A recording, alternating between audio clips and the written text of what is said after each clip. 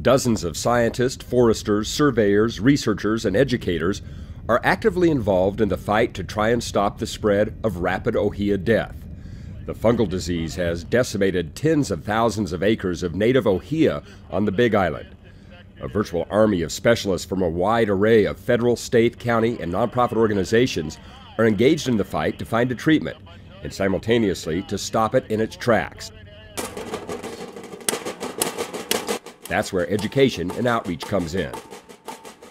Anya Tagawa and Jeff Bagshaw of the DLNR Division of Forestry and Wildlife's Natural Area Reserve Program are two of the soldiers on the front line of spreading awareness about Rapid Ōhi death.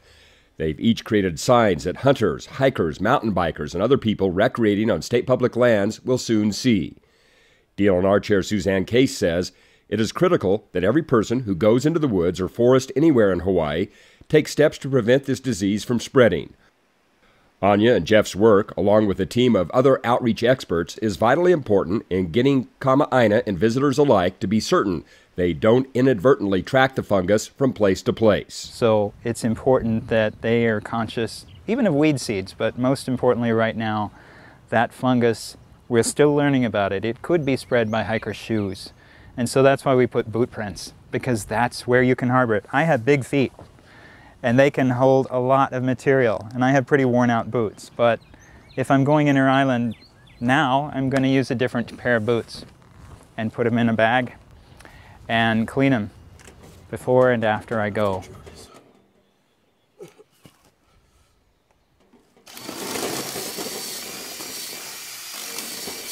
Their individual signs are different in appearance but contain the same basic message.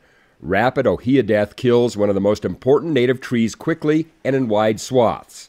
Failing to follow the simple recommendations outlined on both signs could make you responsible for spreading this disease inter-island and intra-island.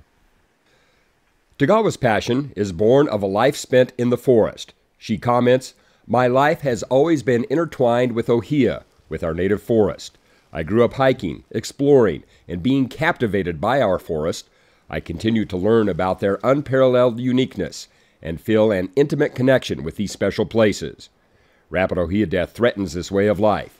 It is imperative that we all do what we can to ensure Ohia is present for our future generations to experience, engage, and form a relationship with.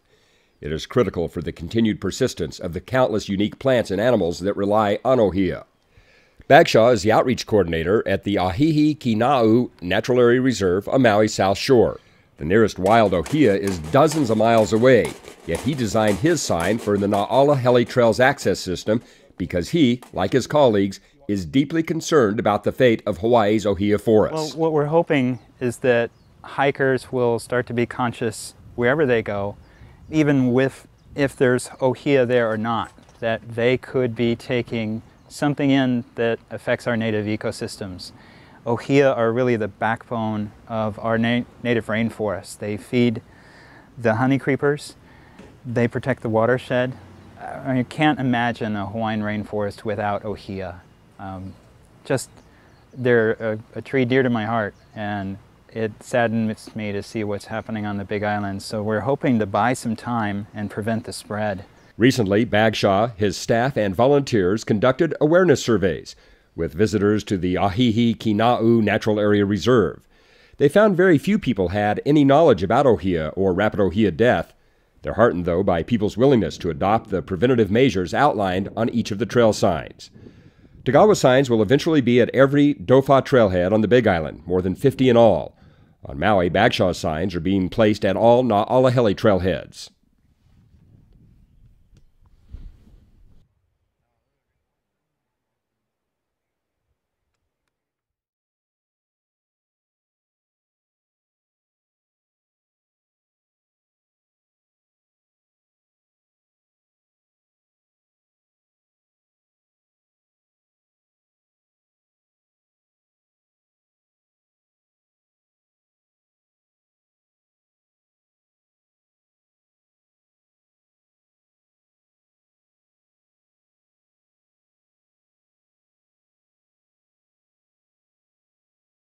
Well, what we're hoping is that hikers will start to be conscious wherever they go, even if there's Ohia there or not, that they could be taking something in that affects our native ecosystems.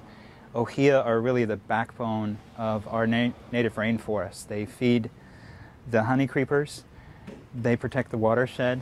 I can't imagine a Hawaiian rainforest without Ohia. They're a tree dear to my heart, and it saddens me to see what's happening on the Big Island. So we're hoping to buy some time and prevent the spread. Anya and Jeff's work, along with a team of other outreach experts,